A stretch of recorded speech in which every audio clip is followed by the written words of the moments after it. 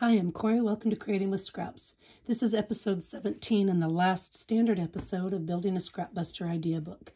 After this, I'll have a few days off and then I will take all of these bits and pieces that we've created with our scraps and put them together in a somewhat cohesive idea book. I will leave room at the end of the idea book so that if you come up with other ways to use scraps, you can tuck them in as well. So, all right, today's projects are mini book, notebook, and page reinforcements or borders. Now, we've already made mini books. I already showed you because somebody had asked and I showed you. But they are one of the easiest and most versatile items that we make or that we can make.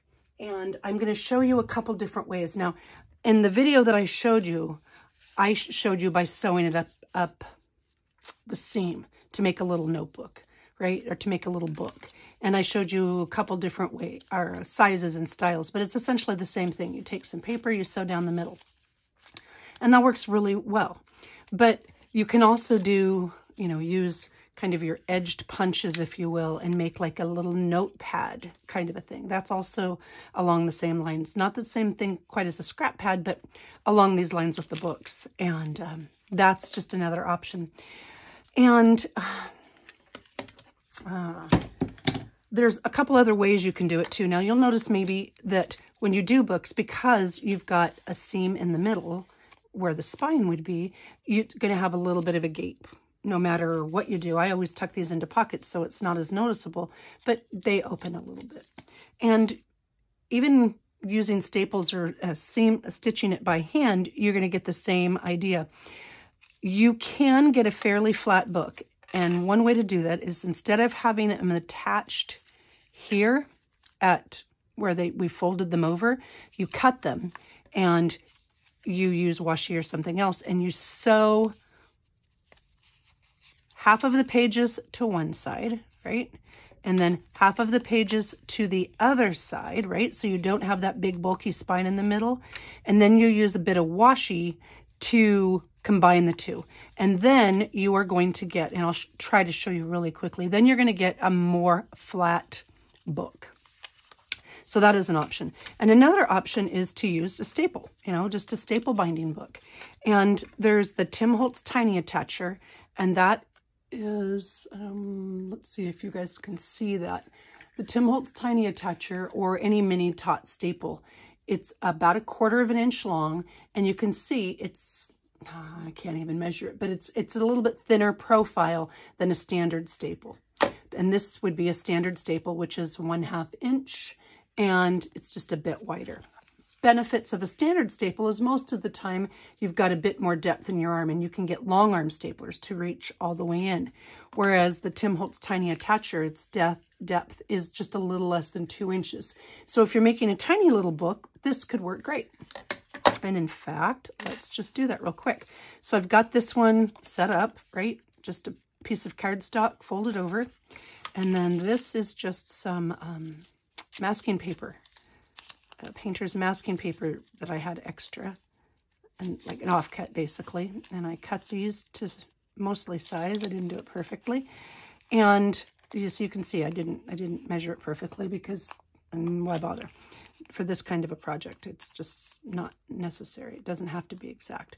All right, so I put them in and I hold them in place mostly. And let's see, I made it just, I think it'll work. And then I will use my tiny attacher. Can you see here? And I'll put 2 staples in. And so I've got the staples in the center of my booklet, right? And I've got my booklet, and now I can just trim my pages. And I probably could use just a standard trimmer with this, but you've got a little bit of wiggle room this way. And you can just trim a smidge off or as much as you need. So you don't have to worry about making the length of your pages perfect. You can come back later on and trim them down.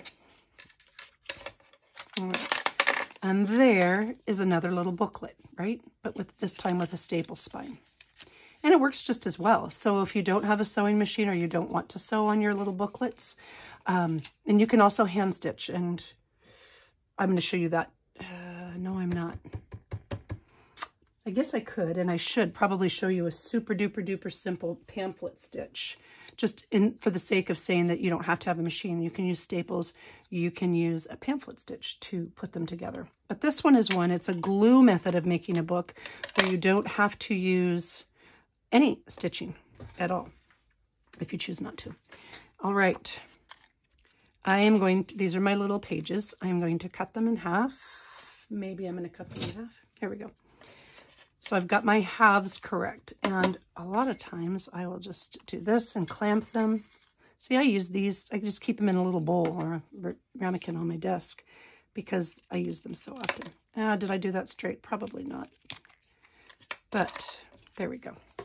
All right. Now, I could conceivably put this to this, right? And go to my sewing machine and sew this right here. Okay, this is another option for a flatter option. You know what? Do I want to do that? Do you guys want to hear me do that? Maybe I will. Because it does, it does give you a flatter option, and I wanted you to see that. And I don't have any samples because I shipped out some journals today where I had the samples in there. I used it for that. All right. Well, okay. Talk amongst yourselves. I'm going to sew these really quick, and I'll show you what I'm talking about. All right. Just a standard straight stitch, and I make it a little bit wider. Remember, the closer the stitches are together, the more easily the paper tears. I'm not going to back stitch or do anything else. I'm just going to stitch. All right. I'm done. It's just that quick. And I'll just grab another scrap to show you the one more thing I was going to show you, where you don't have to sew it off. Or, now I'm losing my train of thought, darn it. I was going to show you one more thing where you don't have to sew at all, but then I got sidetracked, squirrel, and did this. All right, so I've got two sides to my book, right? Excuse me. I'm going to take some washi. Now, as much as I love the thick fabric washi, it's great. It gets a little too bulky for this, and you're going to defeat the purpose of trying to keep it mostly flat. So, regular old standard washi, and I guess this doesn't really matter. Do I have an upside down or a right side up? This is all over the place, so that doesn't matter.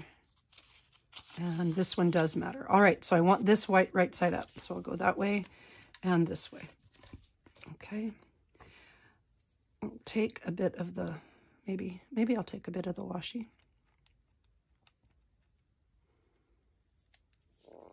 Yeah, you could have glued or stapled that, I suppose, but I don't think it would have worked as well. All right. I am going to put a little bit of glue over where I put the sewing machine line. I'm assuming I'm in focus here.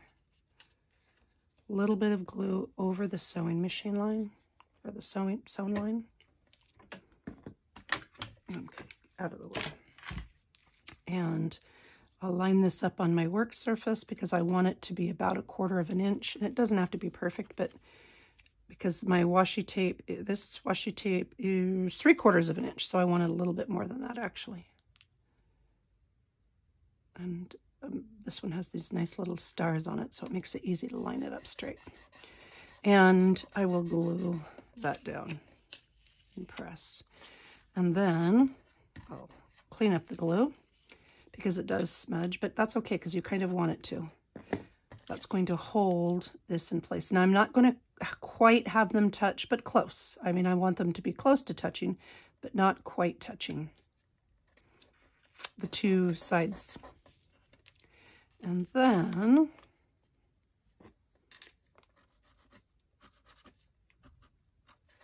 I don't know that I made this long enough. A lot of times what I'll do is I'll come back with another piece and just put it down. But here, I think this might have been long enough. Well, we'll find out, won't we? To touch.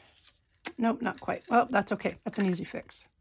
I'll just put a little bit down there, because that's the inside of my book. All right. Now, this is what the whole point of trying to show you. if you look at this book and this book, you're going to get a much, and I have it, this has more pages in it, and it has the sewn lines, but you'll see you get a much thinner profile. Oh, can you see that? You get a much thinner profile with this method. See how much more that gapes? It's still going to do it a little bit because the pages are thicker than the spine, right? But the wider you make your spine, the more likely your book is to lay flat. So if you're wanting your book to lay flat, there is that option. All right. Now, I know what I was going to show you. See, I knew I'd eventually get back there. I am going to show you the pamphlet stitch. And I feel silly even doing it because so many people do it so much better than I.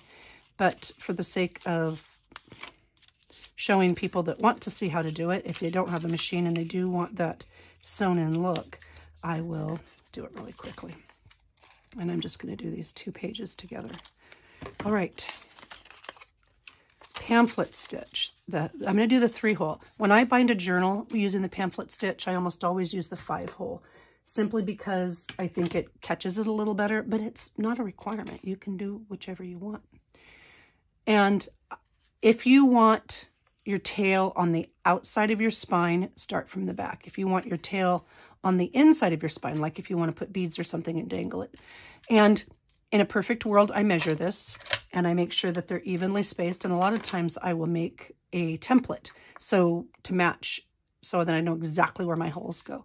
But for this little booklet, we're going to call close enough good enough. Now, I will tell you this, if this were really thick, if I had several layers of paper, right, and maybe a journal spine or something on here, I would use a bigger, thicker pokey tool or my awl, and I would pre-poke all my holes. And then I pre-poke them, and then I clamp them together. And I do that simply to make my life easy when I'm binding the book, because it can get really bulky really quick. So I poke all of them together like this, and I'll use a cradle or something if I'm binding a journal. But for the sake of a book, and we're going to assume I have a cover on here because I just didn't put one. But you start in the center. So I'm working from with the assumption that I want my tail to be in the inside of my book. And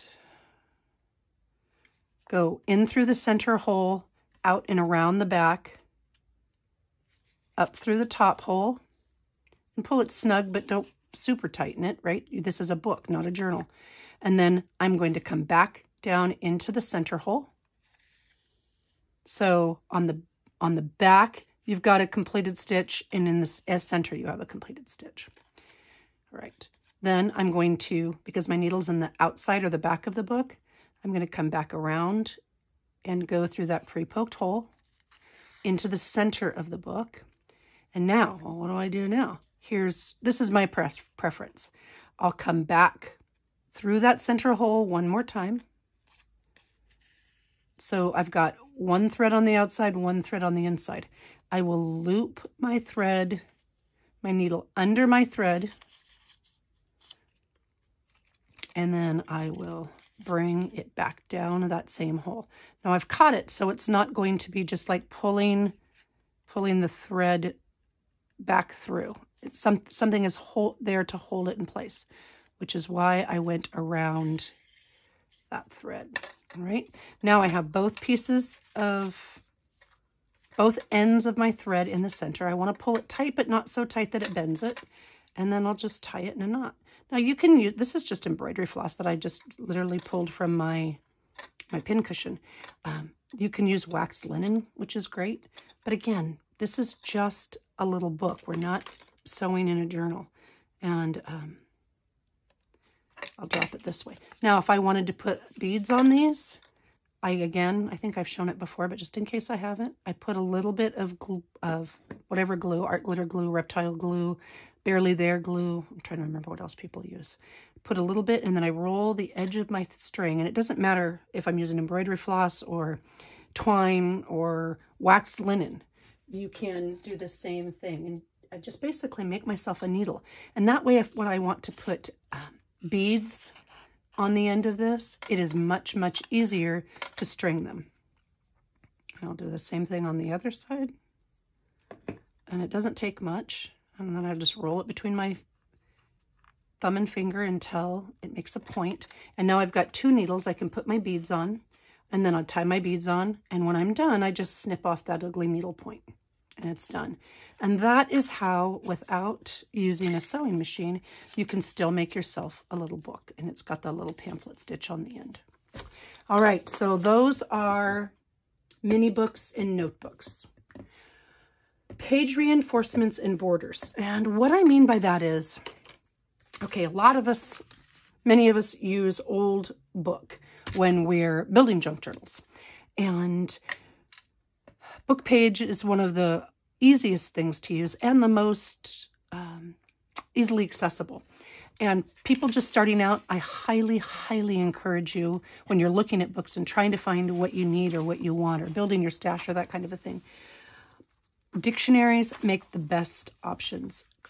Whether you're looking at a standard dictionary, whether you're looking at a different language dictionary, different years, different colors, you know, along with the dictionary is a thesaurus. A thesaurus is another great source.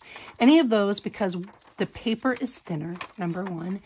The words come in different size fonts in different colors, depending on where you got it and when it was made.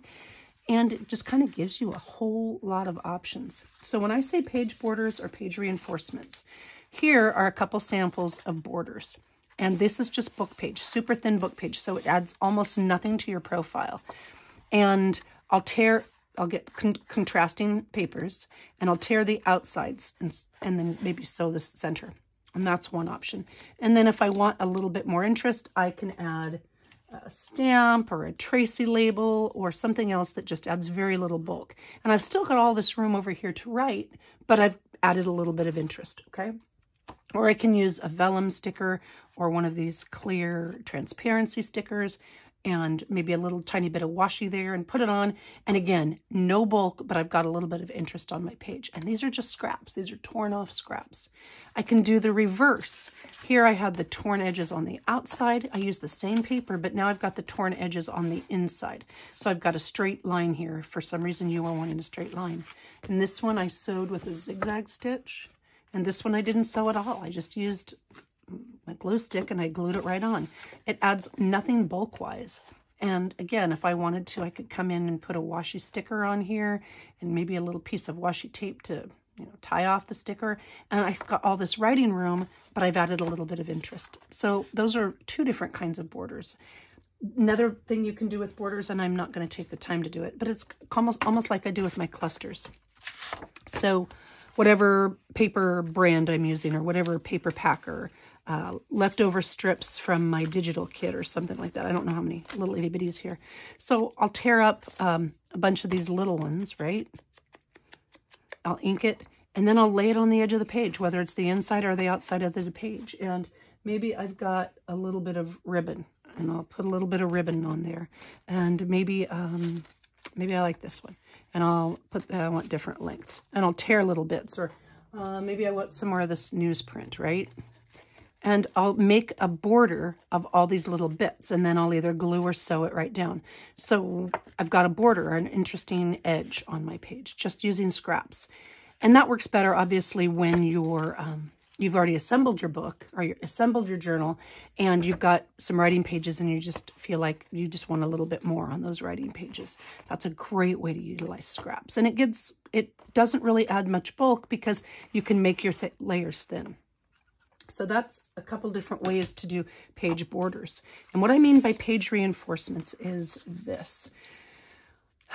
Many times, especially when you're looking for books, one of the things that I generally look for is I open it up and am I going to be able to save the spine? And sometimes I don't care because I really want the, the Italian dictionary that's hard to find or what have you. But a lot of times I want to be able to use both sides of this page. Now, obviously I can, this is a, what was this, a 1946 dictionary, I think? Yeah, 1946 dictionary, John C. Winston.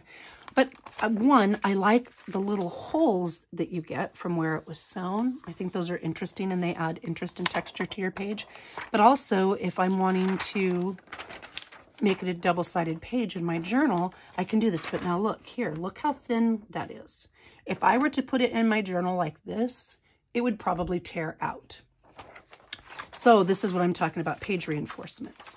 You can use a piece of washi, but that's a great option. But if you don't want to use your washi, if you're wanting to use something else, well, you can use other bits of paper. So I probably wouldn't choose this one, even though I really like those holes, those torn holes. Just that extra little bit of paper is going to make a lot of difference. So before I sew this into my signature, I would just glue this piece right down. Maybe I would choose a whiter piece to add some contrast.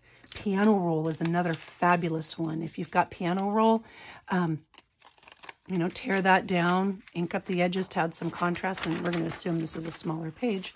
And again, it doesn't add much bulk at all, but it reinforces the strength of your page. And these are scraps. These are torn off leftover bits. So save some of those to use as page reinforcements. It adds interest and it adds functionality when you're putting your signatures in your page. All right, that is all I have for today.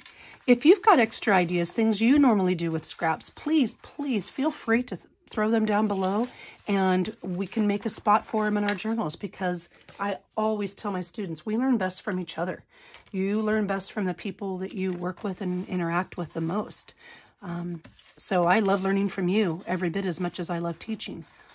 If you've got ideas, please feel free to share them. All right, give me a couple days to assemble the idea book, and I'll be back to show you how I did it. And take care. Happy creating.